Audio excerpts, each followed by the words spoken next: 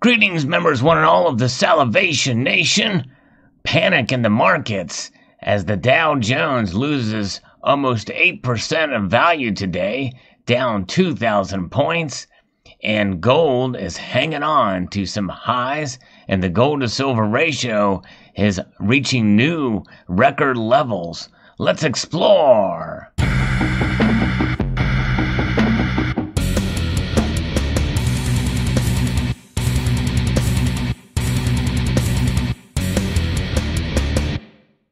Yes, I'm not sure exactly what I'm going to title this video because there's so many headlines that are taking place here, so much to really explore through this.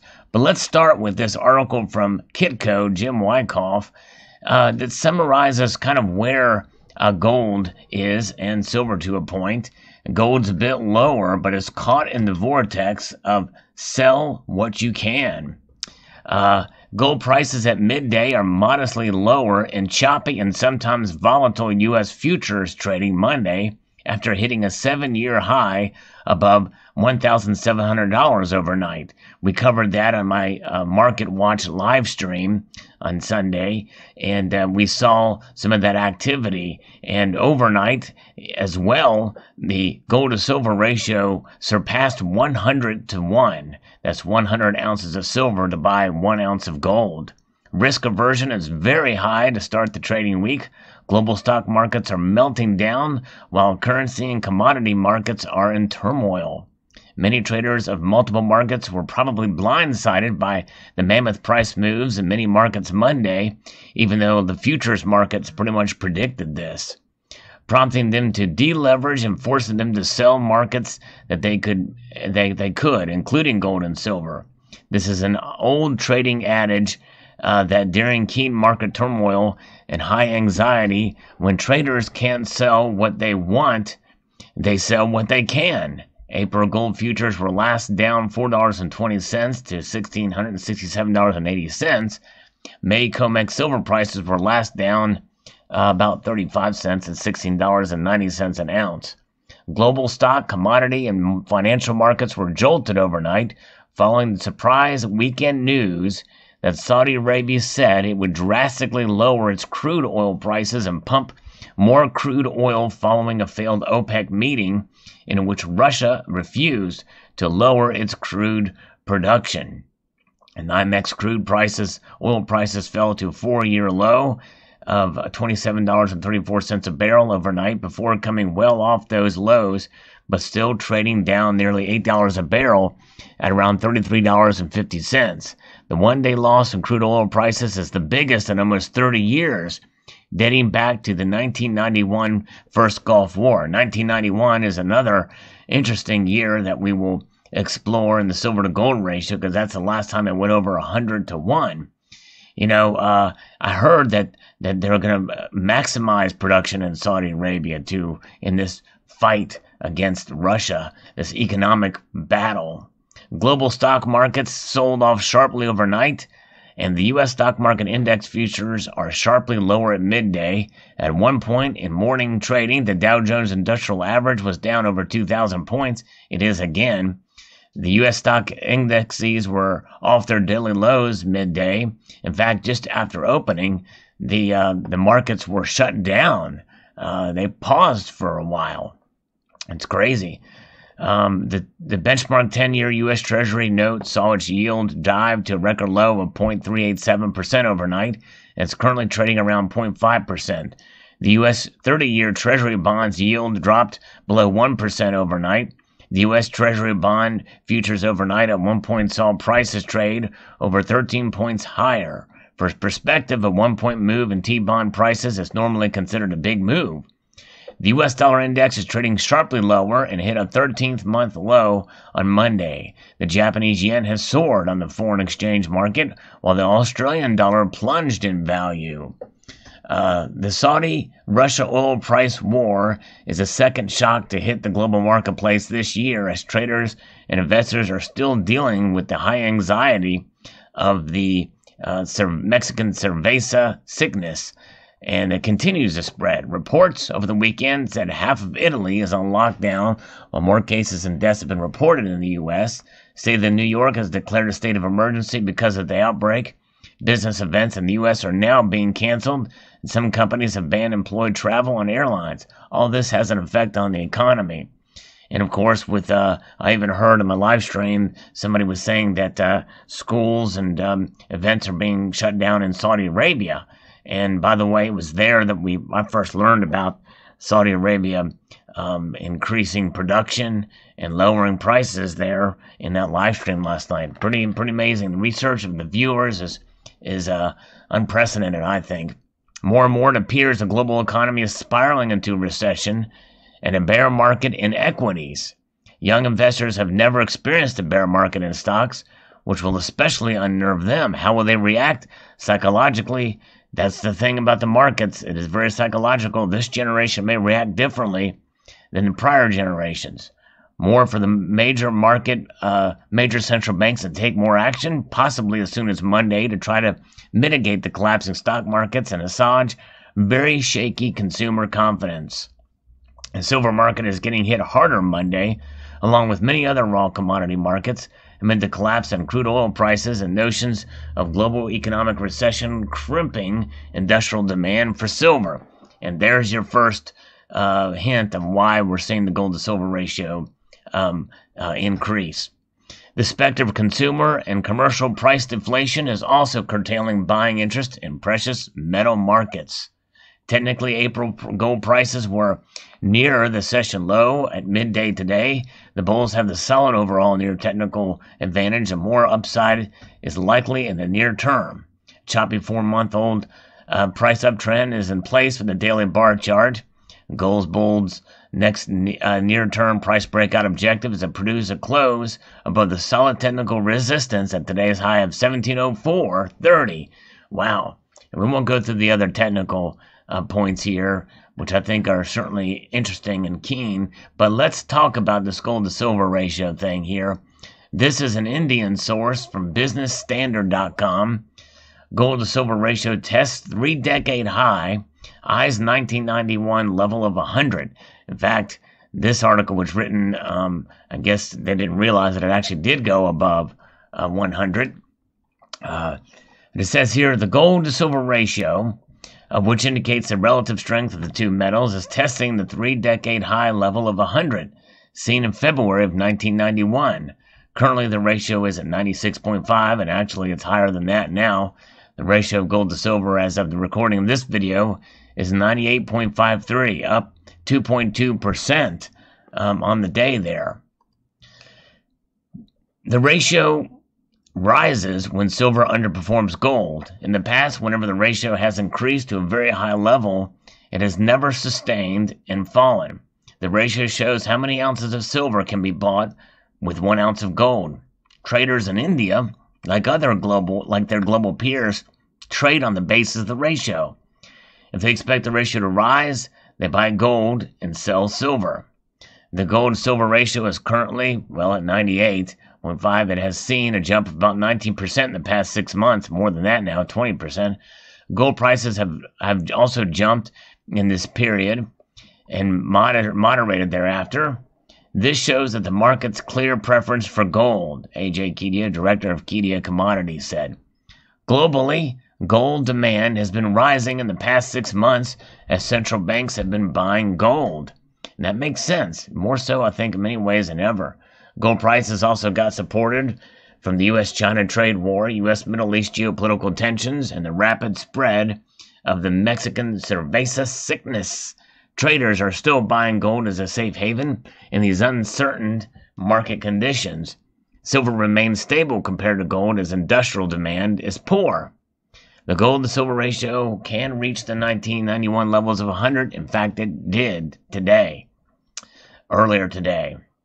And we'll find out more of what I've been talking about later in this article confirms kind of what I've been theorizing for a while. Traders have been saying that the ratio will not sustain at high levels and silver will start outperforming gold. This is possible if gold falls faster than silver or if silver rises faster than gold. Well, that's the Captain Obvious statement of the decade. However, they are now refraining from commenting as silver still doesn't look strong following weaknesses in base metals. This is important, as over 55% of the silver demand comes from industry. That's right, exactly. And that is how, what I've been saying here for a while, that silver is being viewed in these markets more and more as a commodity. However, in 1991, just coming out of a recession, that is what happened as well. I think silver's, or coming into a recession, or the 1990 recession, so the demand for silver decreased, and hence the price went down. That was the view of it as a commodity. So really, it's nothing new. It's just a different age.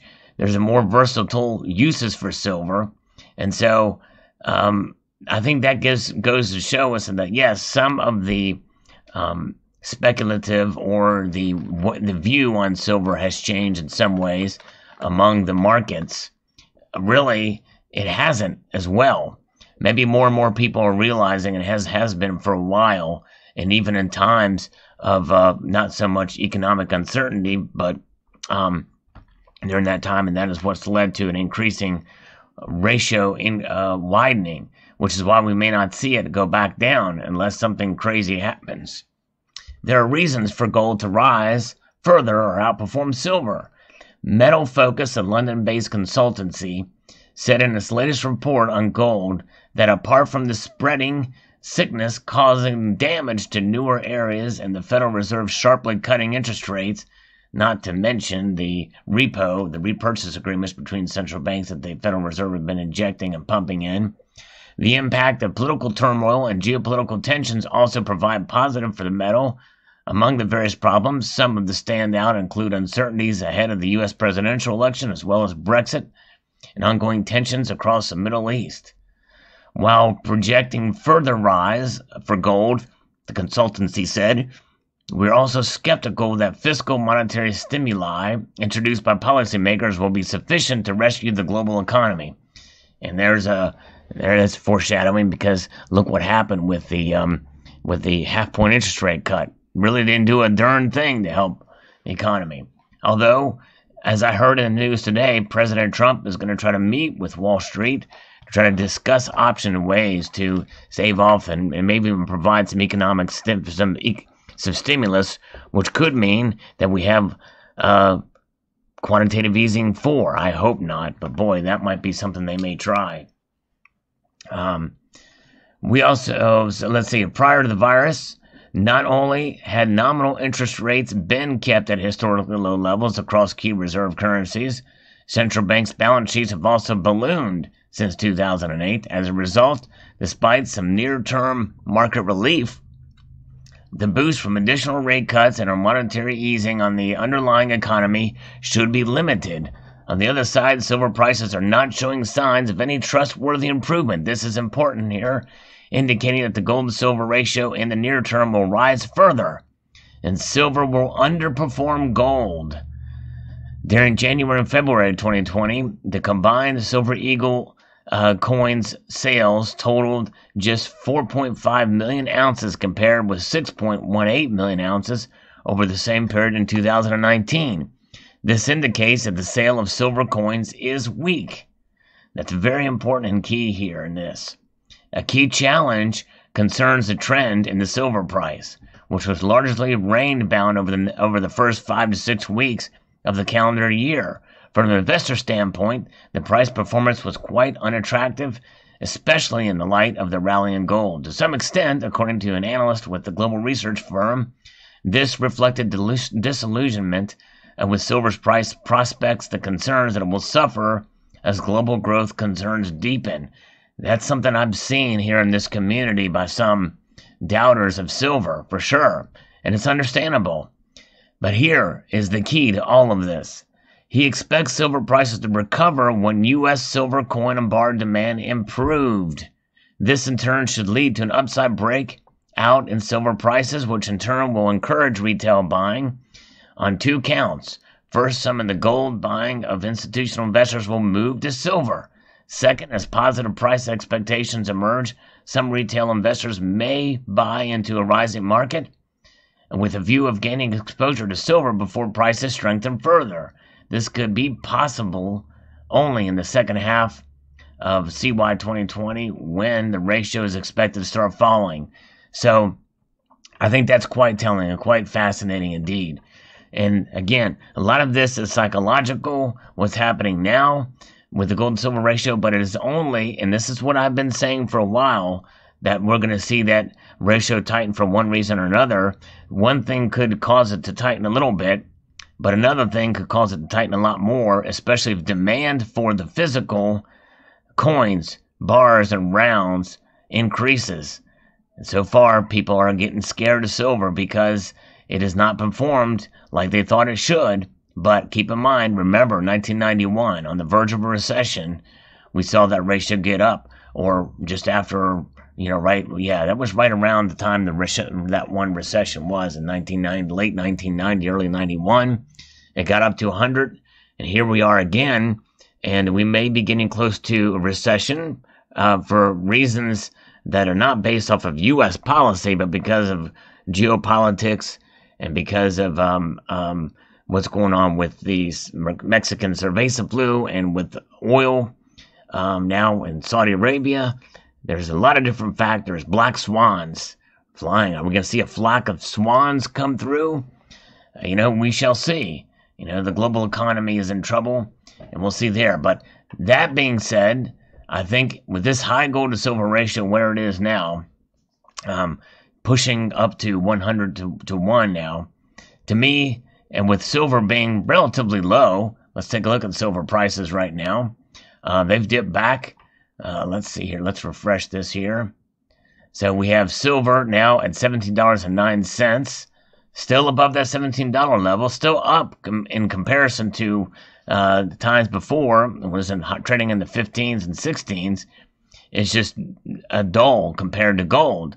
But in my mind, it's not a good time to sell your silver. I would hold on. Wait.